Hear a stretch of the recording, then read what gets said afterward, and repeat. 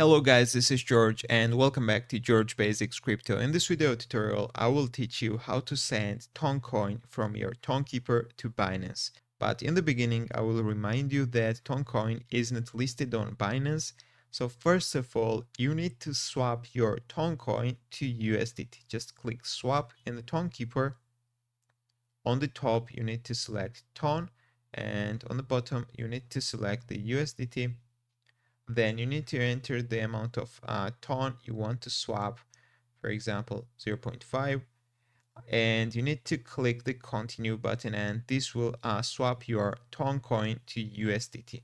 So then you can check your balance right here. So now everything is ready to send our money from Tonkeeper to the Binance. Now let's open the Binance app.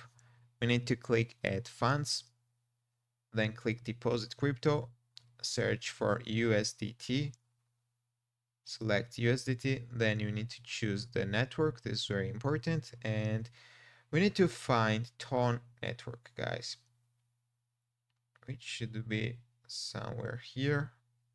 So here is Toncoin network.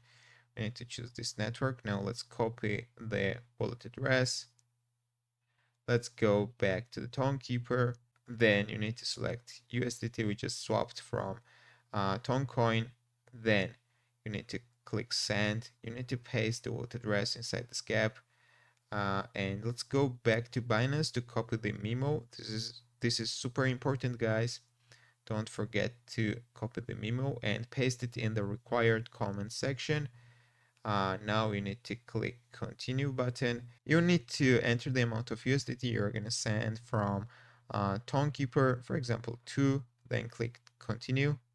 And guys, don't forget to have enough Toncoins on your balance, because there are some fees. As you can see, there is $0.1 fee at the moment, so you need to have small Toncoin amount on your wallet.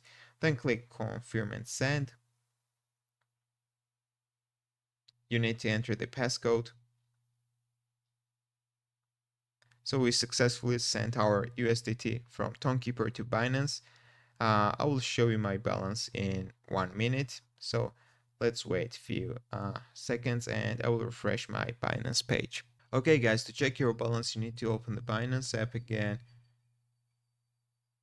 and go to the portfolio where you will see your USDT balance. That's all I wanted to show you. If this video was helpful for you, don't forget to click the like buttons and don't forget to subscribe.